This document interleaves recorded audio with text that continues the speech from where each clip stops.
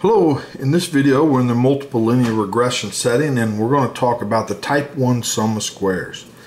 So as a reminder, this is our model, y equals x beta plus error, epsilon, where epsilon is multivariate normal with mean vector 0 and variance covariance matrix this.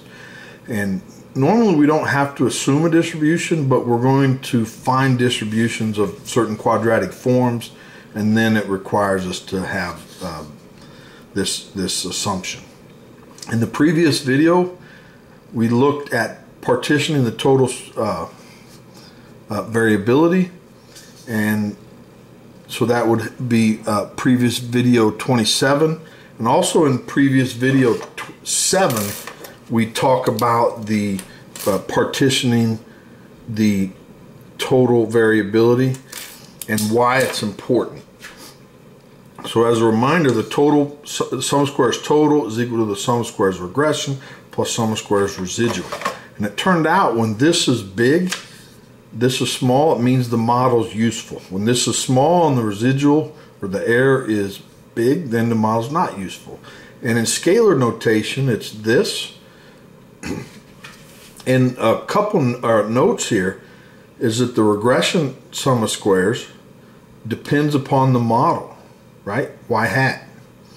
Same for the residual sum of squares, depends upon the model. The total sum of squares is not. Now here's a note which we'll justify in a second. The sum of squares regression increases with the addition of each predictor variable, or equivalently the sum of squares residual decreases. And the answer is why. And here's the reason. Here's a quick little justification for that, but then we'll prove it in more detail. Let's say we collect data points and we have our first data point is y1, and then we have 10 regressor variables with it. So that's one variable or data point, we set it aside. We keep doing it until we get n data points. So yn plus the 10 regressors associated with it. Now, we only use 5 of the regressors, and we calculate a multiple linear regression model, and we calculate the sum of squares total, the regression, and the residual. Well, they have numbers. Now let's redo it. Instead of using 5 regressors, we use 10 regressors, and we calculate these sums of squares total, regression, and residual, and look at them. Well, the sum of squares total is exactly the same. It only depends upon the y's. It has nothing to do with x's or the fitted model or anything. This is constant. What changes are these. And when we add variables, this automatically goes up and this automatically goes down. Now the big question is, does it go up enough to justify saying those regressors are helpful in predicting y's? And we'll talk more about that later.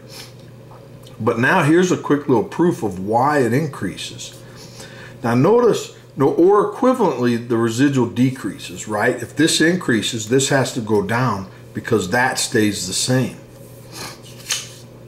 So we use least squares to find estimates for the beta parameters, right? Nothing new there. So we create a function q, and it's a function of the betas, which is the sum of the squared error terms, right? Then we have to put it in terms of, we have to bring in the beta parameters somehow. So epsilon is actually y minus this x beta, and same here. So this is the same as this, but now this is a function of betas which we can minimize. So then we start taking partial derivatives to minimize. Now here's the big note, that if we're going to minimize something and we only have 2 parameters to play with, we can get it so small. We can minimize it to a certain point. But if the data, the y's don't change, and now we want to minimize it with 3 parameters, we have to do at least as well as this. So it can only get smaller, right? It won't get bigger because then these 2 make it that, and so adding 1 more we can just get a little bit smaller. And every parameter that we add, and remember, adding a parameter is adding a regressor. So every predictor variable or a regressor that we add to a model, The residual sum of squares goes down, which means the regression sum of squares goes up. And that's a quick justification. Now, I need to introduce some general notation that we're going to use over the next 3, 4, 5 videos. And it's this. So R of beta 2 given beta 1. And notice there's vector signs over these. Now, I don't have to have vector signs. It could just be one beta parameter. But here there's so many beta parameters in this vector, and there's so many beta parameters in this vector. This number is the increase in sum of squares regression when these beta parameters or regressors are added to the model that already contains beta 1. So it's this. So this is the sum of squares regression when we have all the beta parameters in here. So there's lots of them in here, minus the regression sum of squares when we just have the beta 1 parameters. Now, equivalently, we could think about this as residual, right? Because this is the total minus the residual, and this is total minus residual. You can do the math and you can come up with this. And we're going to use this. Now, the goal is we want regressors that significantly increase the sum of squares regression. Now, pardon me, I had a frog in my throat. The sum of squares regression with beta 0 is 0, and the question is why.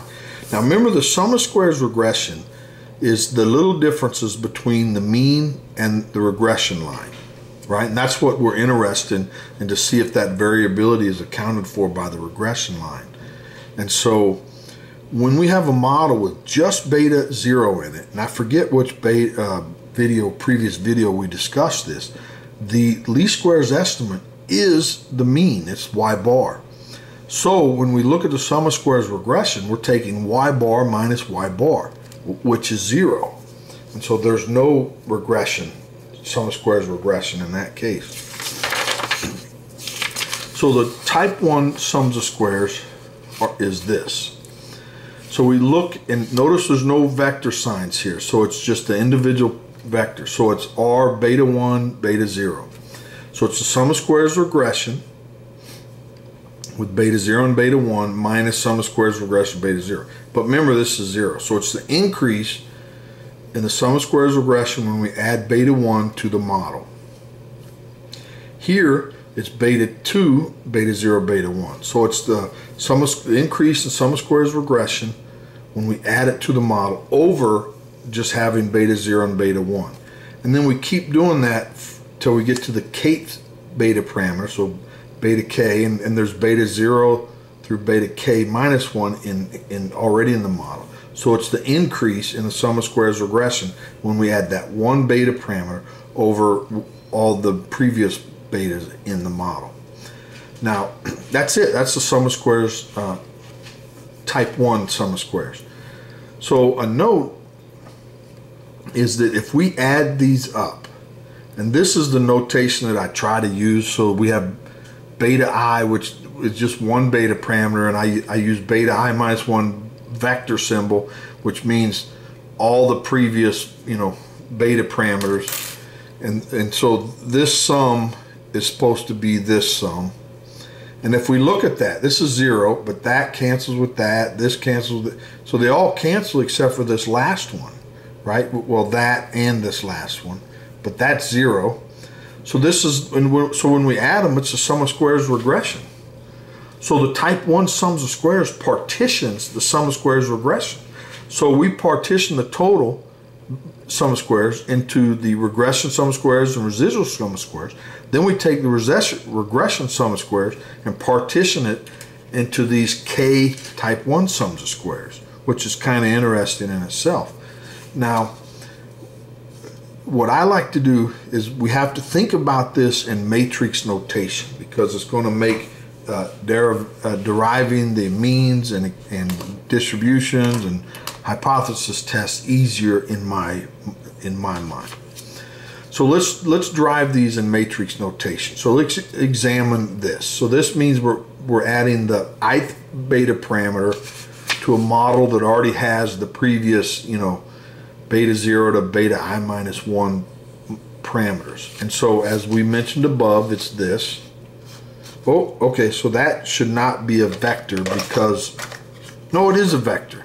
Yeah, because we're looking, now all of them are in the model, right? Yeah, so all of them are in the model, minus that when we don't have the ith beta in there. So that it's the increase.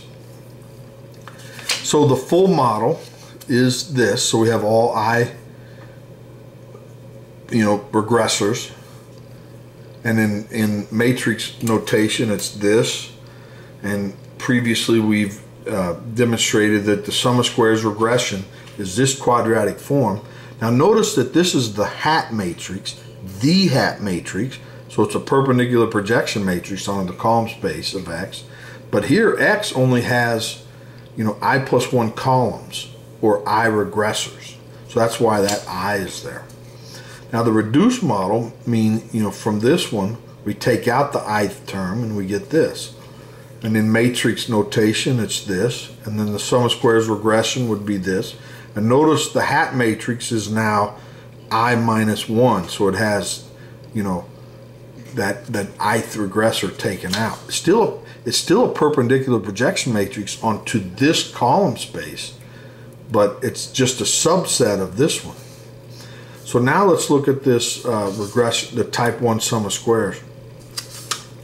So this is sum of squares with all of them in it. You know, we're only up to the ith regressor, and that's the I minus 1. So we can right factor out of y and left factor out of y, and then we get, you know, this. The j's cancel and we get this. And we're done. Now, perhaps on a side note, and I don't know how long the video is going to go, this is a perpendicular projection matrix on the column space of X, where there's I plus 1 columns. This is a perpendicular projection matrix on the column space of X where there are I columns, right? We've taken out that ith one. So the column space of this is actually a subset of the column space of this. Now, if you go back onto some of my videos where I look at perpendicular projection matrices, then we instantly know that this is a perpendicular projection matrix. So when we take y times this, it actually projects it onto the column space of X, this column space of X, perpendicular to this column space of X. So it lies in that column space of X, but perpendicular to here. Okay, that's a side note. I didn't really mean to talk about that. So now let's find the expected value of the type 1 sum of squares, which is this. And we just determined in matrix notation it's this. And we're going to use the mean, the covariance of quadratic forms. I have a video on that, and it instantly follows from it. So this expected value is the trace of this matrix times the variance covariance matrix, so it's the trace of that product, and times the mean of y times this product times the mean of y. Okay. Well, the trace of this is constant, so it can come out front. That is I, so I times this, you get this. The trace of these come in, they're perpendicular projection matrix. So this is I plus 1, and this is I, so it's just 1. Well, that's kind of interesting. The rank of that is 1. That'll play a part down later in the video. And there's nothing special that we can do with these, and we're done. Now, when I see this, that the expected value of this type 1 sum of squares is always at least as big as sigma squared. And the reason why is since this is a perpendicular projection matrix, or even just idempotent will work too, is that this quadratic form is positive semi-definite. So it's 0 or more for any vectors. So it's all right, so move on. So the distribution of this type 1 sum of squares, notice I have to put a sigma squared under it. I'm going to make use of the distribution of quadratic forms. It's a video I have out. The distribution of y is this, as we've known. Now the way my mind works in using these theorems, I like to have this variance covariance matrix just I. So I pre-multiply y by 1 over sigma, and then it makes it multivariate normal with this mean and variance covariance matrix I. Now, to use this, the quadratic form in this type 1 sum of squares, which is this piece here, has to meet some properties. And so it's symmetric, right? Because these are perpendicular, these are hat matrices, perpendicular projection matrices. They're symmetric, so this makes this symmetric. This is in the column space of this, and that plays a part for this idempotent. When we multiply these together, we get I times I. That's the hat matrix, idempotent, so we just get HI back. Here, HI is in the column space of HI. And this projects back onto its own column space, so we get this back. Same rationale here. This is a perpendicular projection matrix, so we get HI back. We get cancel, and we're left with this, so it's idempotent. So now to use the theorem, distribution of quadratic forms, then we just instantly go, since this type 1 sum of squares is this, and oh, the rank of this piece right here was 1, which we set up above, which is this. The non-centrality parameter is the mean of this times this times this. But remember, the mean of y was xi beta I over sigma. Same here, so that's where we get the sigma squared. So it's a non-central chi-square distribution. Okay, well that's all I have for today. Hopefully you enjoyed that. I sure did. Please like the video, subscribe, and in the next video we're going to talk about the type 2 sum of squares. Enjoy. Talk to you then. Bye.